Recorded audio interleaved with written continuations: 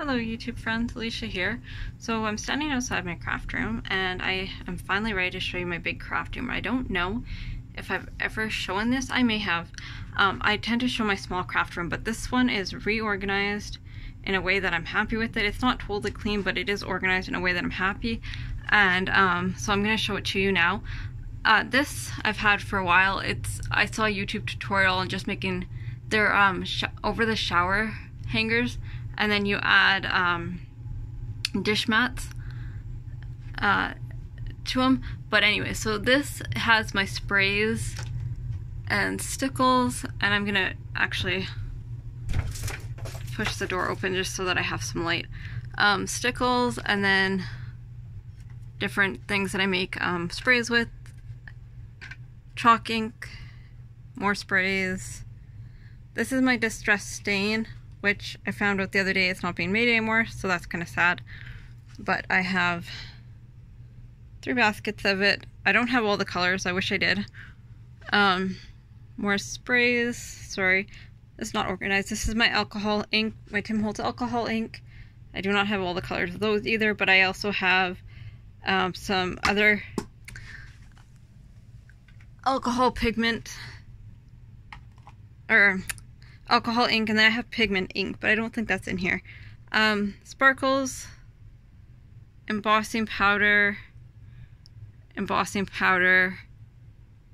and that's where we started. So there is that, and I love that little section. And then on the back of the door I have a shoe hanger full of paints, which I am in here all the time when I'm doing any kind of stuff in my art journal. This is pretty much all dollar store or thrifted paint. I do not have any really expensive paint in here. At the bottom has some different mediums, which, I mean, of course, they're not from the dollar store, but this is basically all my cheap paint. And then we have a closet which has books for junk journals. And then I have some fabrics. I have so much fabric I need to go through. Some fabrics, more wooden stamps. If you saw my other craft room video, you know I have wooden stamps in that room as well. Stencils that I don't use that often. Just some white shirts that I want to alter. Well, I was trying to do iron-on. It didn't work, so I got those ones to try again. In that corner there's napkins and some wallpaper, more fabrics, some of my washi tape. On the bottom is a tote and a suitcase full of laces, and then on the side here there is vintage gift wrap and gift bags, which I mostly don't use for gift wrapping. I use mostly for journaling purposes. And then here I also like this setup. These are some dollar store bins. I have my favorite glue, which is foam and border adhesive. It's by Beacon. I don't know what Fabri-Tac is like, but this is the closest I have to Fabri-Tac as far as it's by Beacon. It's from the Dollar Tree and it works fantastic. The glue sticks that I use, pretty much the only ones I use. Some distress crayons and chalk crayons, my Tombow markers, watercolor and alcohol markers. They're mixed. They're just from the dollar store. And then my Bic markers. That's just ephemera in there. That's just there because I don't know where to put it. Wallpaper, tags, and yeah, just stuff. Okay, and then I'm gonna go this way, and I love this unit as well. This was one of the things that changed. This was always in my laundry room, which you can imagine how useful that was for me. I had to reorganize this room to get this in here. So this bin right here has all different embellishments that aren't like paper. And same with that bin. This is all paper stuff, note cards, wooden stuff, wooden blocks, and things like that. Coffee sleeves, little envelopes, foam, more paper, wood and mixed media, game cards, chipboard buttons, and flowers. And then I have this, which I'm not going to really go into because I've done a whole video on what's in my IKEA cart, but it is all different like mediums and things like that. So there's watercolor, acrylic, pastels, all that kind of thing is in there. This is another one of my bookshelves up there. It's just envelopes and cards. This is stuff that's not for journaling, so I can use it for like, well, there's wood in there, but like fairy gardens and mixed media. It's not actual so much paper crafting stuff. Another bookshelf full of things for junk journals and my art books and things like that. My babies, which I absolutely love. I am succulent plant obsessed, so I have all of these, and then I have one over there, and that's not nearly all of them. That's just what's in this room. This drawer here has paint in it, so this has some of my more expensive like Liquitex paint, my dollar store tempera paint for making sprays, and then my Sargent Art for making sprays as well. And then this is actually like sample house paint, but it works really well. So that's what's in there. This is like tulle and things like that that I don't necessarily use very often, different fancy yarns. This third drawer is pretty much just a mess of mixed media stuff and other crafting supplies that is not journal making. This is all paper stuff, like large papers, game pieces, and things like that. And I'm hardly ever in there. I'm hardly ever in this dresser actually for anything, if I'm honest. Here I don't think I showed you wallpaper sample books that I got really cheap, and I should use more often, but I don't. Okay, and then over here is my vintage sewing machine. It's not the one I actually use. The one beside it is what I use, but I love it, so I have it. This little drawer with beads and things that I mostly don't use that I redid. I spray painted it and then decorated it. It turned out really nice, but yeah, I don't really use the stuff inside of it, so yeah. This is resin stuff, which, yeah, I'm sure you guys have heard me talk about how I feel about resin before. It's not my favorite. This is mixed media as well. These are all different rolls of paper, glitter paper, wrapping paper, butcher paper, vellum, cork, things like that. Vinyl. No, not vinyl. My vinyl's in another bag, but yeah, anything that comes in a roll is basically over there. Okay, so this looks really weird. The reason it's like this is my table used to be where my dresser was. And that's why this is here, because it used to be right above my table. But this is just a mix of stuff. So this is, my tripod goes in there, some tools, ribbon, rickrack, seam binding, things like that. Ephemera pieces that are just there. Guest check. Index cards and things like that, sorry. This is just paintbrushes and things that I might grab on a regular basis. My cross-stitch horse picture, which I absolutely love. I did not cross-stitch it, nor would I ever do cross-stitch. My eyes are not good enough for that, but yes, I love that picture. My vintage typewriter, which I also love, but I need to get more ribbon for, and then I can use it. I've had it for a number of years, but I don't have ribbon for it, so I need to look at what kind of ribbon it needs. My laser printer, and then there's in that tote is just my red line adhesive, my red tape adhesive. The top drawer has die cuts. This second drawer has mixed media.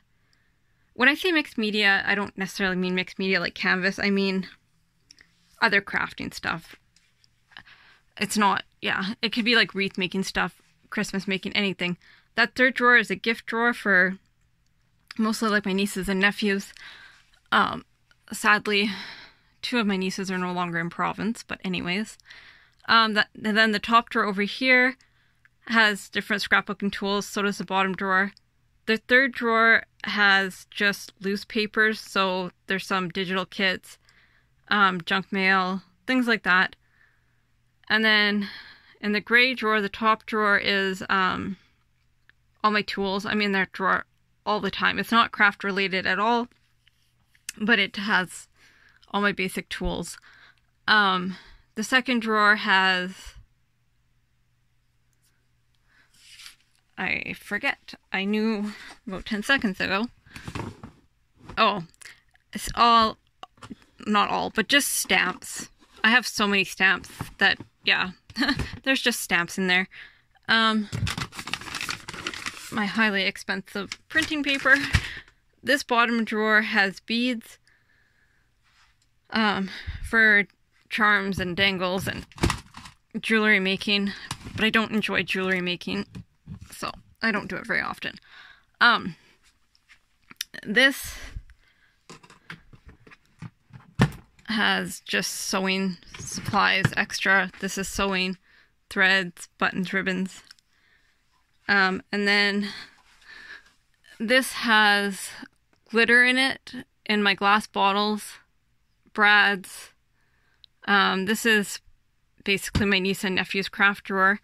So it's all kids' craft supplies. This is mixed media.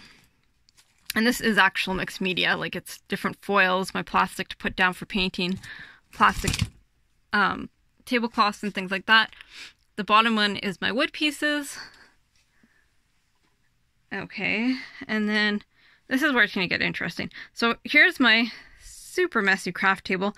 I'm working in my art journaling book. Ouch. So I think these pages are done. I haven't decided what I'm doing there yet, but yeah. So this is where my table is now, and it's just a mess, so I'm not even going to talk about that. So then on the behind here is my regular inkjet printer, Scan and Cut Cricut. Below that is, oh, I need to move this chair. Sorry. So below that is some of my Mod Podge, wood glue, things like that. And then my Cricut cartridges and books are there. Ephemera pieces. The bottom drawers, all different papers, transparencies, labels, page protectors, all that kind of thing. In that far corner, there's vintage magazines. No, vintage newspapers. My Close to My Heart stamps. And then just index cards and things like that are on the bottom. And then over there is some, on the top is lanterns that I will alter. I have done a couple of them, but yeah, there's a few more. And then another bookshelf, just full of stuff. And then I have this wire unit and this, not poster board, but the board, foam board that you can get at the Dollar Tree. I've made, so that this is my 8.5 by 11 papers, not the cardstock, but just loose papers, and my 8 by 8 papers are in there as well. On the top is just a basket full of empty boxes. The gridded box has completed ephemera pieces in it. On top is vintage ephemera, like in that red basket. Sorry, there's buttons and just different journaling pieces. This shelf here has a completed journal, some vintage pieces, and then some of my books that are like royalty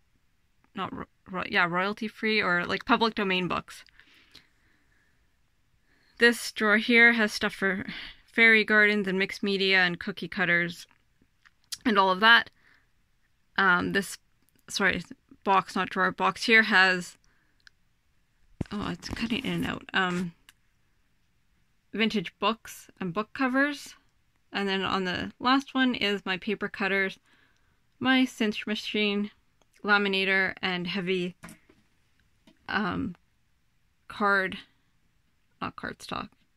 heavy chipboard. The next shelf I have just ephemera pieces again, like time cards, packaging, flashcards, and that. And then, sorry, it is a mess. This here is more of my digital prints that I have. I have this thing, if I buy a kit, I have to print it. So I have binders and binders of, sorry, binders and binders of printed kits. Anyways, and then this is all fabrics in that one. And then on the bottom, I have, the second to bottom is, this is paper ephemera, but store-bought, like, so it's just all different things in there. And then there's tree bark in a bag, which should actually be on the top. But anyways, so this is, yeah, paper ephemera down here. You're not going to really be able to see it. And then on the very bottom is more paper envelopes, my regular printing paper, some wrapping paper, and then on the very bottom, the last one is punches, and I'm hardly ever in there, so that's why my table's all the way to this, is because I don't really need a lot of access to those bins. But yeah, oh, and then I guess I have one more thing that's not super exciting, but under my table, I have just a white cart.